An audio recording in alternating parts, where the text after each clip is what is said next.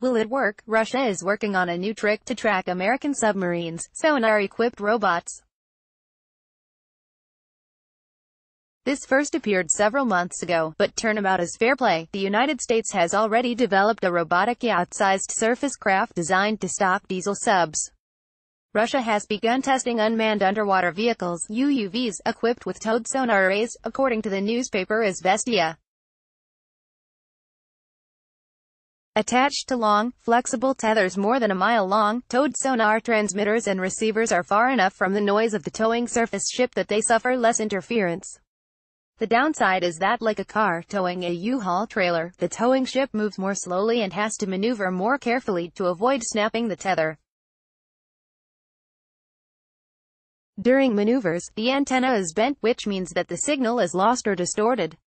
Izvestia explained. Also, the long tails of antennas seriously limit the maneuvers and speed of ships, preventing them from attacking. So, why not attack the sonar and tether to a remote-controlled underwater robot that can operate detached from the mothership, which can enjoy the advantages of a towed array without being hampered by it?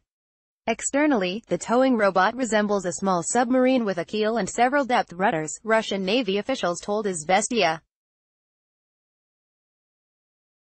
It is located at the end of the antenna and adjusts the depth of its immersion, as well as, if necessary, taxiing during the maneuvers of the ship. Naval expert Alexander Mozgovoy told Izvestia that the Russian Navy has long wanted to make towed sonar arrays less awkward. The advantage of the towed antenna is high sensitivity, especially in the passive mode, because due to the considerable length it is less affected by noise and vibration from the power plant of the carrier ship itself. Previously, there were special ships, a kind of hydroacoustic AWACS, airborne warning and control system, with huge towed antennas.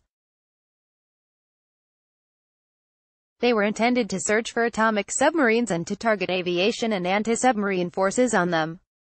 But because of the large size, towed antennas can be used only in the open sea, and better in the ocean, where there is enough depth and there is room for maneuver.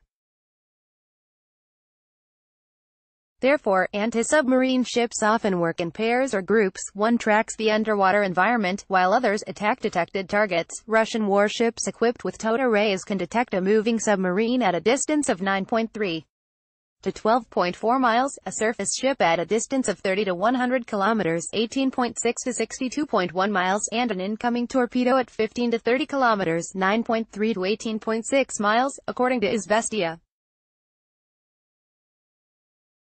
Meanwhile, towed sensors have also been tested on the U.S. Navy's Sea Hunter, formerly DARPA's SCTUV project, a 130-foot-long robot surface ship designed to autonomously patrol the oceans in search of quiet diesel submarines.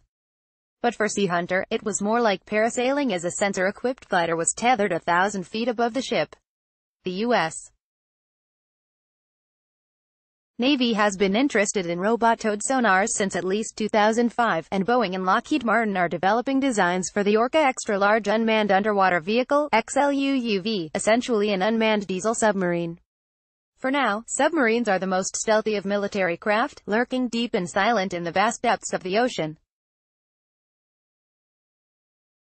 But on the horizon is a future where the oceans are blanketed by multitudes of sonar-towing underwater robots, which are cheap compared to manned ships and aircraft, and expendable as well. Michael Peck is a contributing writer for the National Interest. He can be found on Twitter and Facebook.